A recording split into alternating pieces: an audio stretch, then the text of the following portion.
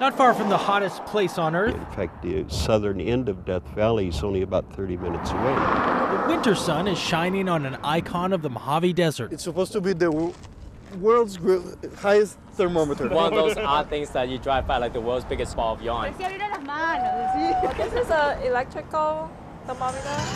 Sure, you can get a gyro from the Mad Greek or beef jerky from a space alien here in Baker, California, but the real attraction? It seems broken. Has fallen into disrepair. Well, I'm Lee Hayes. I'm the general manager for the town of Baker. In Baker, the general manager is kind of like the mayor. It hasn't worked properly in probably at least 4 years. We had lighting that went all the way up the sides of it. Today, the gift shop is closed. Someone even swiped the plaque here.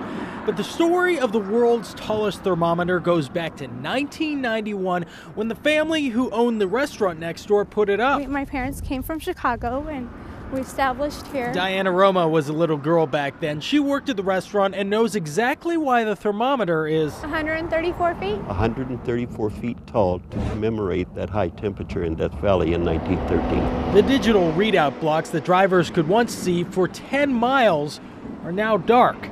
But that could all change this year. I think it's great. Surviving members of the family who built the thing in the first place want to repossess it from the current owner and install solar panels and LED bulbs to bring this beacon of the desert back to life. And we hope to make it green and energy efficient. But Lee Hayes won't be in office to see the comeback. He's retiring soon. And we have another lady coming up that's going to take over for me. At some point, are you going to be the town president or whatever they call it? The general manager. That's right. The little girl who used to work at the restaurant under the thermometer is taking over the town. Who grows up thinking, they're going to be the next town manager, but it is what it is, so we'll see what happens. Diana Roma will oversee the return of a must-do roadside photo op for everyone. I'm from Colombia. Peru.